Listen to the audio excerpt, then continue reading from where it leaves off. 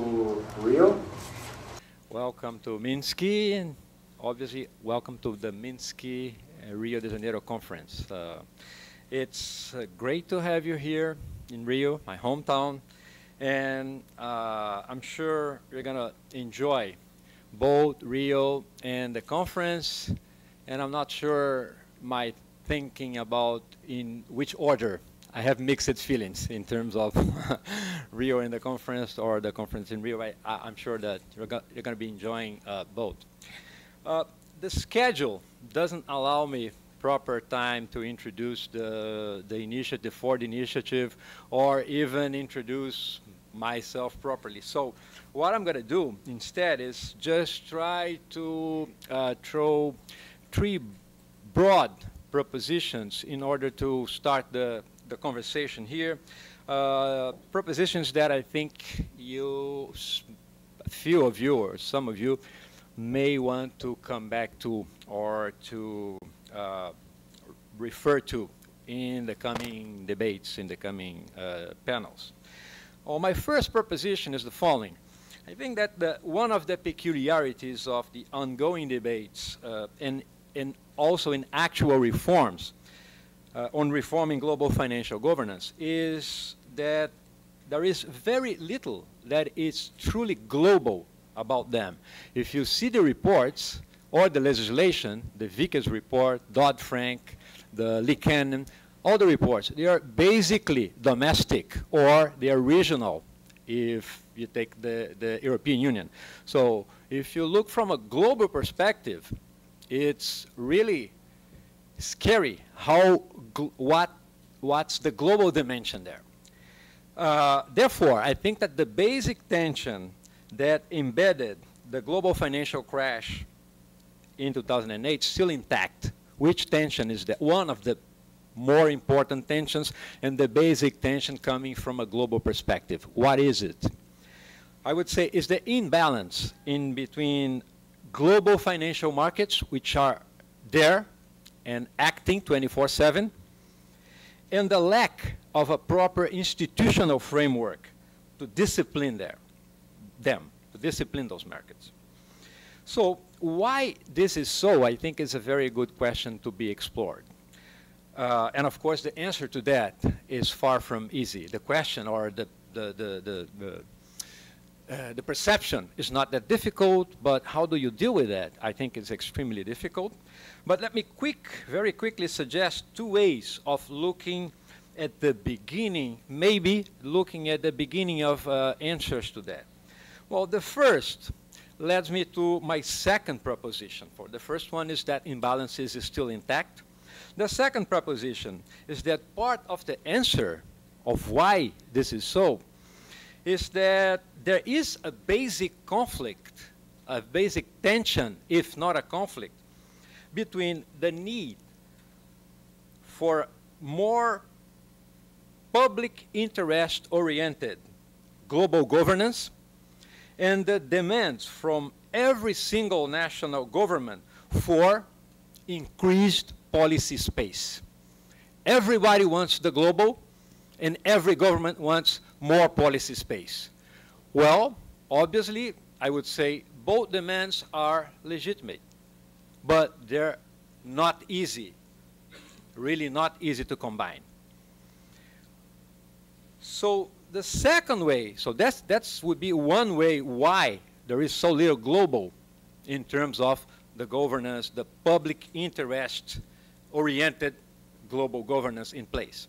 The second way to look at that leads me to my third proposition, which is, well, almost reversing the idea that I just offered to you, which is that actually we do have something about global governance in place. But what is it? It's, I would suggest, is a patchwork of organizations that are in place, and they exercise de facto global governance. Problem, it's a private system, and I think we should address that system as governance by lobbying, or to steal a phrase or or a very well-known expression invented by Mr. Macaulay, I think we also have in place something like a shadow regulatory system, a shadow banking system and a shadow regulatory system. What is this? Very quickly again. It's represented by hundreds of lobbying groups in action. And by the way, what in the US is treated as a legal practice, lobbying as a legal practice, in other countries, it's just called corruption. But this is something that we have to think about as well. So lobbying groups are everywhere, and they're like able and willing to act, and they're acting. So hundreds of lobbying groups, and very concretely by corporations like the credit rating agencies and the whole bunch of corporations that wrote the laws which now are embedded in a whole host of international trade and investment treaties, including, for example, the financial and other provisions under the WTO. This is a system of governance, yes, but it's basically written by the private corporations for the private corporations. It benefits them.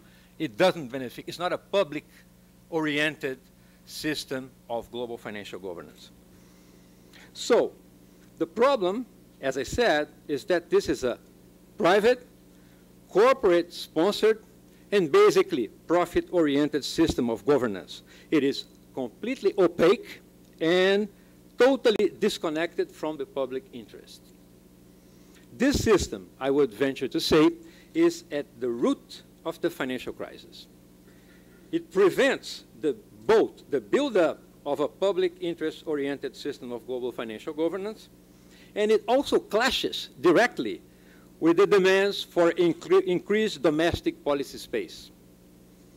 So I finish my, 6 minutes by suggesting that the persistence of this governance by lobbying system, as well as the resilience of the shadow regulatory system, are the main menaces that I think we should and we have to face. Why? Because I think they threaten more than the stability of the global financial system. They challenge, after all, the West's role as a leading model of democracy. So maybe a few of you who want to come back to one of those propositions in the coming debates. And having said that, I thank you very much for being here. And I would like to ask my colleague Rogério to introduce very quickly again the link in between the conference and Minds. Thank you very much.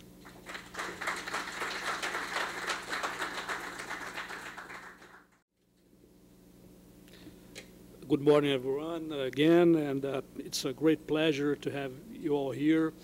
It's a great pleasure for us as Minds, our multidisciplinary institute on development and strategy,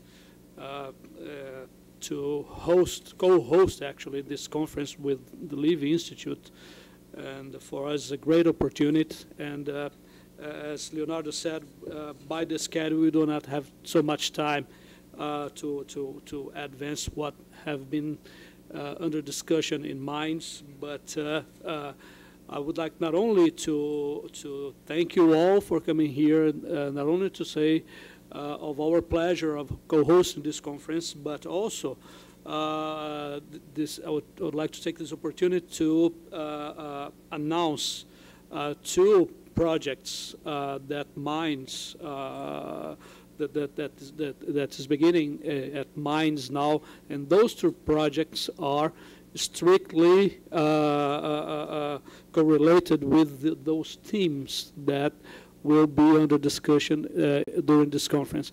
And not only correlate to those themes, but also the projects that will about to begin, actually that already begun.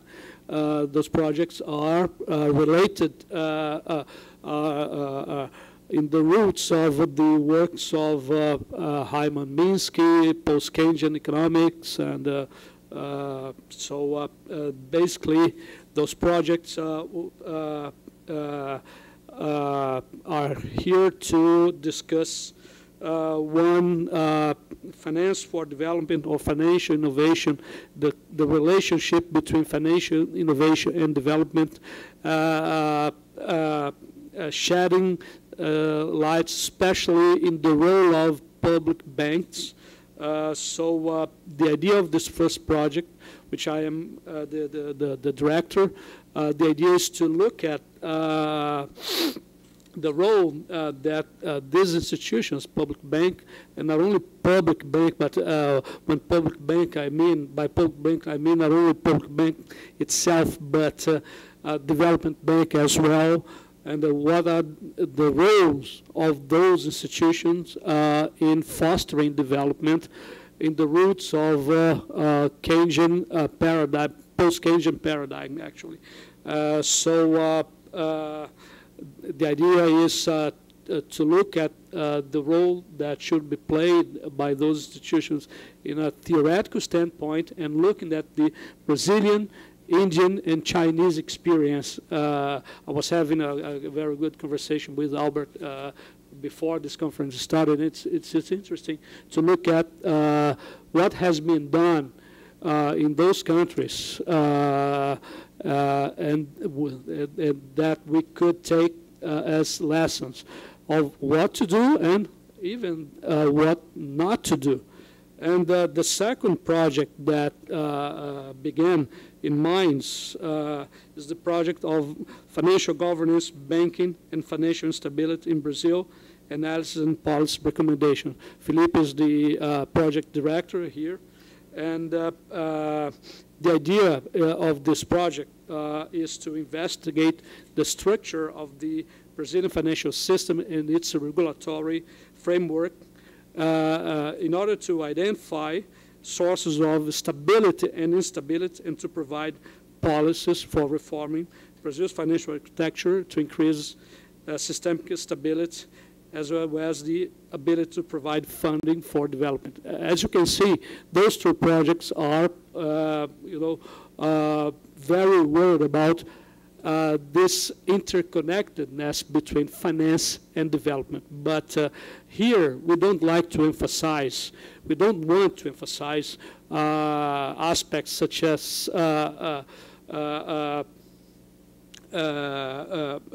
how efficient is the financial system. No, the idea of those projects is to emphasize aspects such as functionality of the financial system, because by emphasizing only the idea of efficiency of financial systems, you miss perhaps the main part of the story.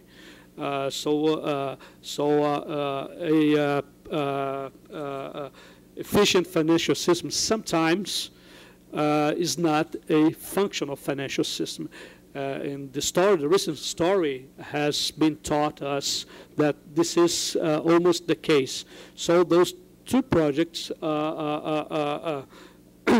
goes deep into this idea of financial functionality in order to identify, shed some light on this interconnectedness between financial system, financial innovation, and development, looking at Brazil, deeply in Brazil, but also looking at China and India in order to take lessons and suggesting policies as how to increase the functionality of the financial system. So again, it's a great, fantastic pleasure to have you all here.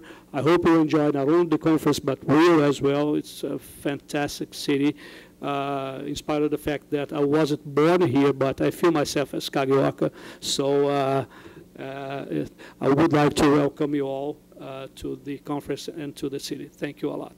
And I would like to invite Dimitri. Well, I too want to welcome you to Rio, even though I can't tell you anything about Rio since this is my first time here.